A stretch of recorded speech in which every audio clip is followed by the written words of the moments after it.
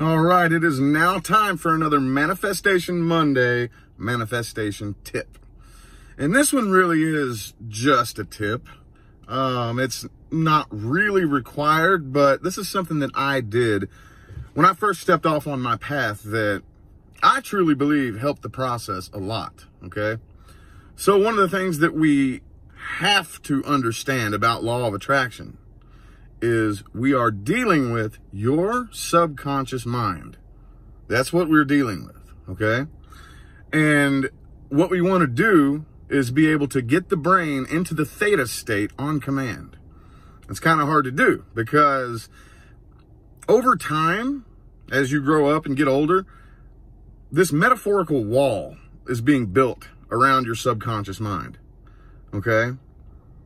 This wall of belief systems and ideas and perceptions about different aspects of life is being built around your subconscious mind. And by the time you're 35, they say that that is when that wall is complete, okay?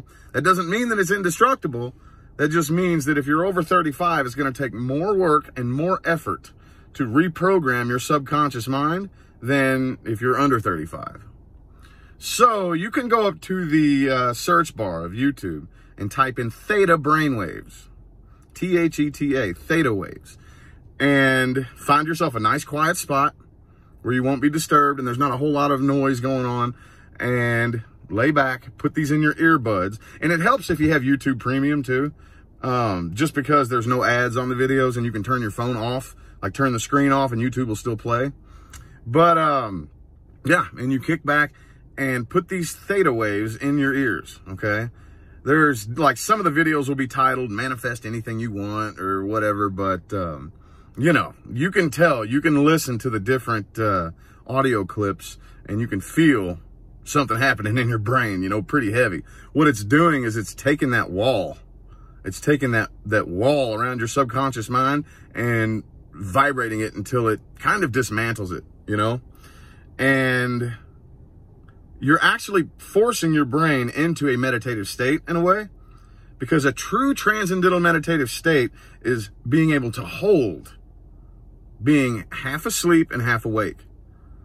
If you ever noticed, whenever you're half asleep, that's when you get these massive information downloads, like right before you fall asleep and then you forget what it is, because that's when your brain is in the theta state.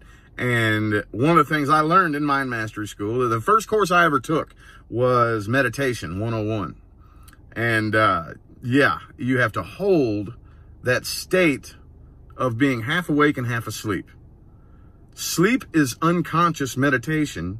Meditation is conscious sleep.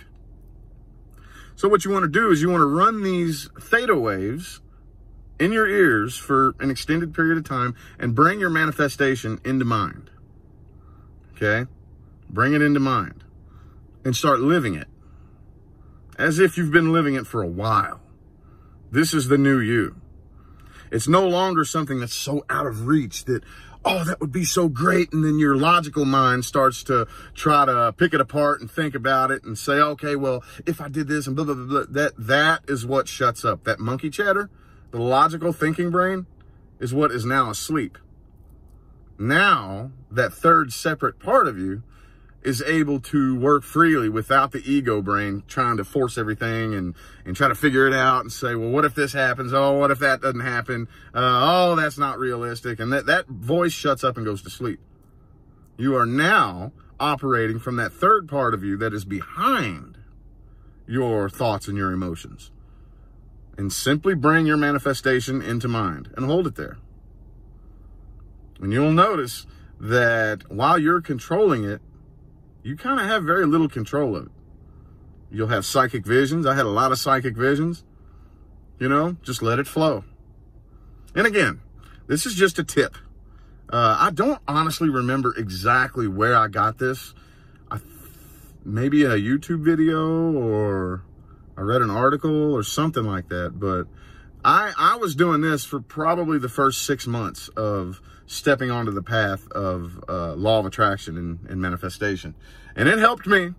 It definitely helped me learn how to quiet my mind and shut up that monkey chatter, you know, the ego brain that thinks it knows what's going on. It thinks it knows how to go from point A to point B and logically figure out each step. That voice, you want that out of the way, okay? Anyway, I figured I would go ahead and give you all that little tip. Try it if you want. I think it helps, but again, it's nothing mandatory, okay? Anyway, I'm going to go ahead and get out of here. Thanks for tuning in, and y'all have a good day.